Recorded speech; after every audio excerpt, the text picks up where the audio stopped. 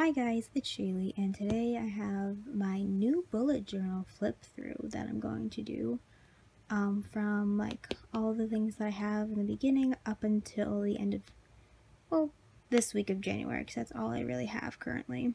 I'm also filming this on my phone, so I'm sorry if it's a little shaky. I just haven't gotten more batteries for my camera, so hopefully this works. We're also trying to do this with one hand, so please bear with me.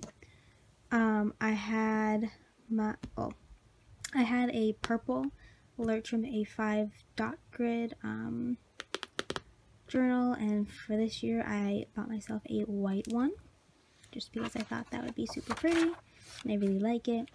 So this is my what is this called? My contents page, and I just have my numbers, the number of pages and what all they are, so if I would need to find something quickly I can find it. So this is my first page. It says 2017 will be the year of you. And basically, I just want to focus more on myself this year and things that I'm doing for me and not for other people. So this is like a daily reminder. And then these first 4 pages are my future log. I have 6 months on this page and 6 months on this page. So basically this is for this year. Because I had my future log, my other one, so I know it's not really future, but like I count it as the future. So those are my first 2 pages, well, my first like section. Next I have 2017 in pixels, and this is basically just me deciding how each of my days went, and I have my key here. So as you can see, my year's been pretty good so far.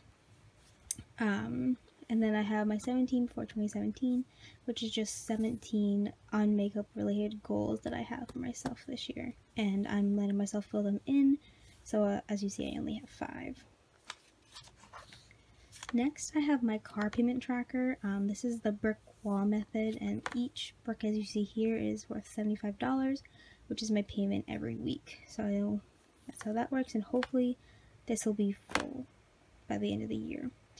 And then I have my 21st birthday countdown because I'm turning 21 this year, as you can see, and I made just a little Tetris game out of it because I thought that would be fun and a fun way to like count down to my 21st. And then I have my makeup goals for 2017, which I have a video about, so I'm not going to really talk about that. And then I have happy movies, and I'm just going to fill this in when I have the time. Movies that just make me happy. Next I have my 2017 step count, which I saw somebody else do this and I thought it was really cool. So I have this step tracker on my phone, so I've been using that to guesstimate how many steps I take each day, and as you can see, so far we're a little well. This part here is when I was 6, so far we're doing good. And maybe a TMI, but this is my period tracker where I'm tracking when I have my period and when I take birth control, and just to see it in like a yearly overview. Okay, and this is my yearly video upload log, and this is the whole year. Every highlighted number is when I upload, and I just want to see how I do from like month to month. I have my Instagram tracker for my bullet journal Instagram, and then I have my birthdays, and these are just birthdays of important people that I want to remember their days because I'm not very good at that. This is a weight loss tracker. I kind of just did this for fun. I don't really think I need it. But it's in here now, so. And then I have my wish list. Okay, and then I have the last time you, which is when the last time I changed something and when I have to change it again. And then this is my intro to January 2017. I tried to pick one word that I wanted to focus on this year, but I picked 3 instead because it just worked better for me. So my 3 words of 2017 are breathe, grow, and succeed. Okay, and as we get into it, this is my work schedule, and then this is just like my normal calendar where I write down payments and appointments and things like that. Next I have my January habit tracker, which I did in a rainbow theme this month, which I'm really enjoying, and these are just things I like to track. Alongside with my moods and my diet, I'm tracking in like a bar graph version. This was my first week of January, I hate this spread. I thought I liked it, but I don't. Changed it after this week, so I don't really want to talk about it just because I don't like it. This is the spread that I've been using for the past few weeks. So as you can see, it has the month and the week, my YouTube stats of when the week started to when the week ended, my weekly to-do, YouTube this week, my water intake, and then just like my weekly whatever I need to do.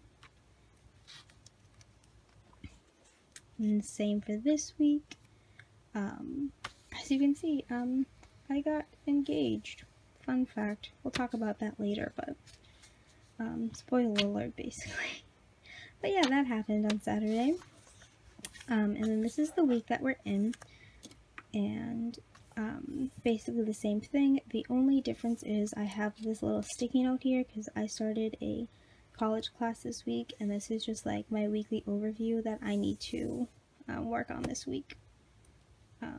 Also, just so you know, these yellow tabs right here, that's gonna help me mark my month by month, and I'm wanting to do a rainbow theme just because that's what makes me happy and is appealing to me. So there's that. And then this will be for next week. And then I meant to put this at the beginning of the month, but I forgot. So this is my January spending, and this is basically like when I don't spend money, when I do spend money, and what I spend money on. And that's basically my January flip through. I hope you guys enjoyed this video. I know it's different from my makeup ones, but I really enjoy bullet journaling, so I wanted to share it with you guys. And yeah, have a great night or day wherever you are, and I'll see you in my next one. Bye!